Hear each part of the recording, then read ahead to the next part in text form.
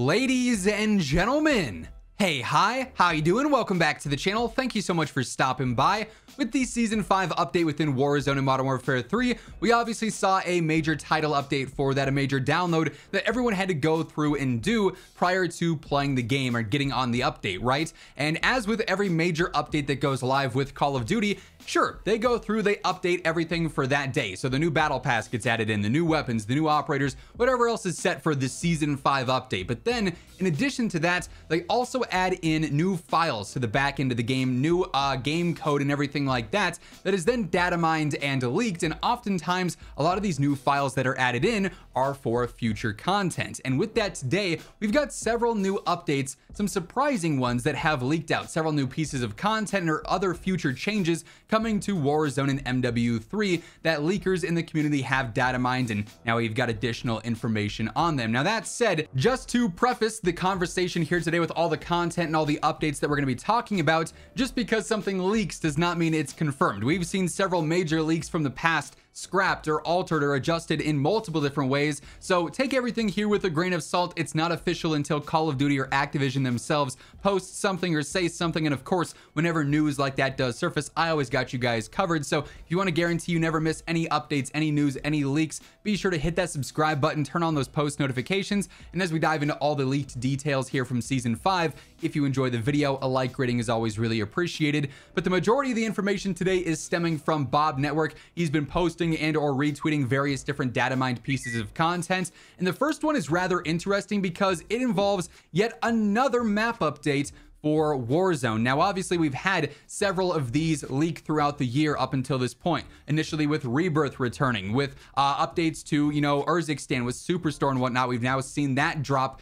But this one is actually in relation to Vandal, a map that we haven't seen too much on in some time. It's occasionally there in the playlist updates through the map rotation. It's really never a standalone map anymore. That's pretty much exclusive to Rebirth at this point, since that, of course, seems to be the fan favorite map. Surprise, surprise. But Vandal, we haven't seen many changes on in some time. But apparently, according to the game files right now, there is some kind of alternative version of Vandal that was added in with the Season 5 files. Now, this could be for a Season 5 Reloaded update. This could be for a Season 6 update. There's really no specifics on this other than the fact that a new version of Vandal was found in the files. Now, I have a couple of theories as to why that could be. My first one is that perhaps, since in the center of Vandal at the stadium, there is a paintball arena sort of placed around, they might be actually using that as a map for the upcoming paintball mode within Modern Warfare 3 multiplayer. If you've read the blog, if you've watched our Dev Call Insight video,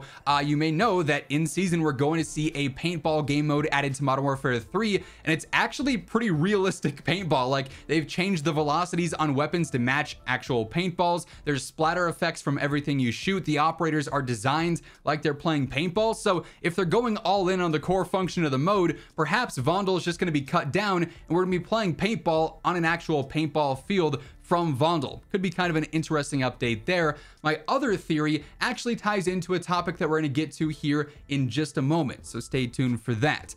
Anyways, next up, another leak that surfaced was in regards to the Season 6 Prestige camo. First up, I guess, yes, there is going to be a Season 6. I've seen a lot of questions about this, but we've had this confirmed because of the Prestige camo menu for some time, and I believe that should be happening towards the middle of September. I'm scrolling through my calendar right now. September 18th, according to the Battle Pass countdown timer, is when Season 6 should launch. And that's actually important for another topic later on as well, but we do know Season 6 is happening, and with it, our final Prestige camo is going to become available. And with that, you're supposedly going to need 300,000 XP to go through and unlock it, meaning that if you want to master out a weapon, you are going to need hundreds of thousands of XP to go through and get every single Prestige camo, which is pretty crazy if you really are going through and doing that for multiple different guns. That's a lot of grinding. They did say in the past they do not have an interest in doing like any sort of bonus reward mastery camo for doing all the season Prestige camos, which is a bit unfortunate. It'd be a cool grind, but nonetheless, a Season 6 Prestige camo is on the horizon,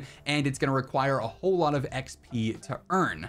Now, shifting back towards that other potential Vandal update, we actually saw some new strings updated within the game files in regards to Zombies Royale. Now, if you've been watching our leak videos here for some time, for several different updates, for whatever reason throughout the year, we've seen new updates to Zombies Royale happen in the files. Several seasons back, they were adding in strings, then these strings have evolved over time, most recently with season 5, which would in fact indicate we are going to see another kind of zombies/Halloween event mode coming to Warzone, presumably in October. Now, here's where things get tricky with that. Obviously, October this year is when Black Ops 6 is launching, so either we're going to have a very, very early Halloween event take place within Warzone and MW3, or we're going to have a very busy couple of weeks where we're basically in the middle of the Black Ops 6 launch and we have a Halloween event ongoing as well. But part of said Halloween event seems to be the return of Zombies Royale. We've obviously seen this several times before, dating back to Warzone 1.